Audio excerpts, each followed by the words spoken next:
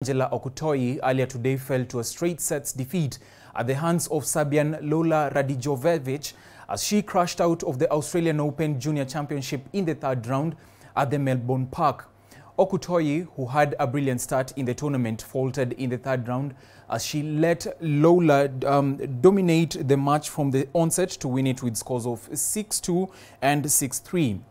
Despite the results, Okutoyi broke the record as the first Kenyan to move past the second round at the Grand Slam tournament, which Kenya last featured in 16 years ago.